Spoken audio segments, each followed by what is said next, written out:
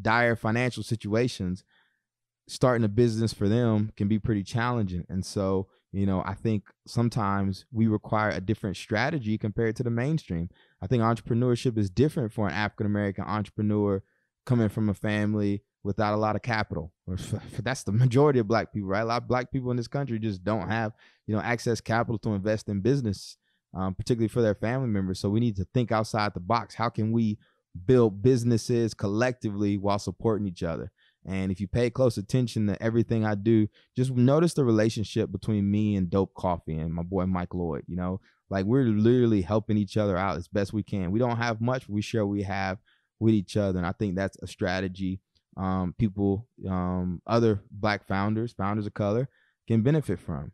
I go back and forth, right? So a lot of my perspective is going to be coming from the African-American male perspective, at least.